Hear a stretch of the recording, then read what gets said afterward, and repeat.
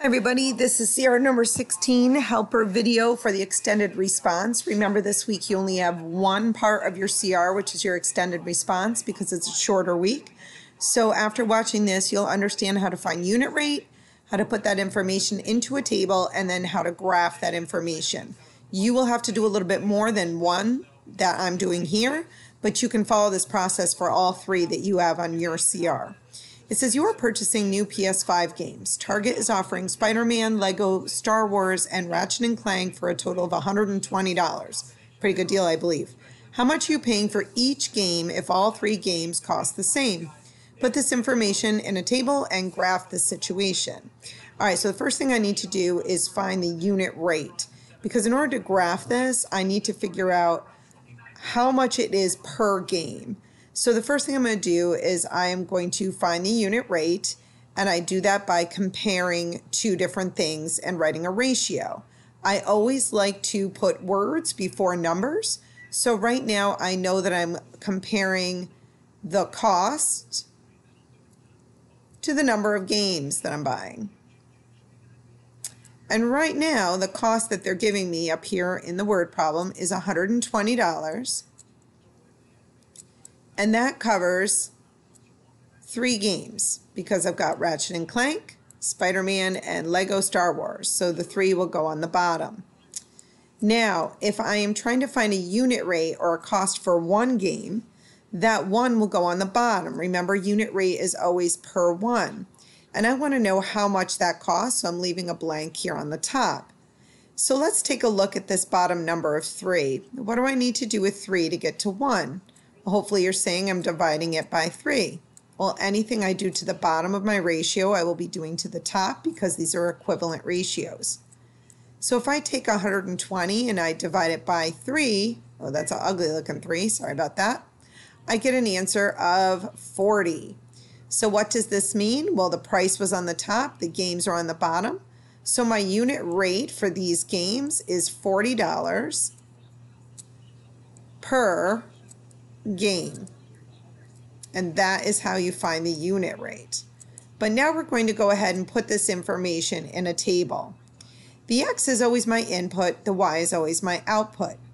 In this situation, my input is going to be the number of games, so I'm going to put a G above that. The output is the cost, and the reason why the output is the cost is because the cost will depend on how many games I buy. So if I buy only one game, I'm going to put that here in my table, I just found out that it costs $40. Well, I'm not just buying one game. I'm also looking at buying Spider-Man, so now that's up to 2 games. So if they're $40 per game, all you're doing is taking 40, multiplying it by 2 to get $80 for the 2 games. But I'm not just buying Spider-Man and Lego Star Wars, I'm also buying Ratchet & Clank, which is a total of 3 games. So I would take that unit rate of 4, multiply it by 3, and that gives me the total cost, which is in my word problem, of 120. Now the greatest thing about making a table is that this tells you your X and Y values. So you can go ahead and just graph these coordinates. This is an X and a Y, this is an X and a Y, this is an X and a Y, right on my graph over here. So my first coordinate is 1, 40. I'm going to write it in front of it just because I don't have enough room between the table and the graph. So this coordinate is 1, 40.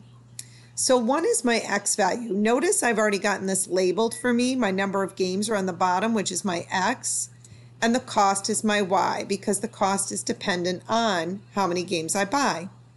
So if my first coordinate is 140 or 1 game for $40, I follow my X over to 1, and then I go ahead up to 40 and I mark that first point. Now my second coordinate for 2 games would be 2 games costing $80. Here's the coordinate or the ordered pair. So I'm going to go on over to 2 because that's my X value, the number of games. And my Y value is 80 because it costs $80 for 2 games. And I went ahead and just marked 80 because I couldn't keep putting dollar amounts by 10 all the way up. At each line here, the scale is worth $10. Now my final point is 3 games. Oh, and I'm writing the totally wrong thing there.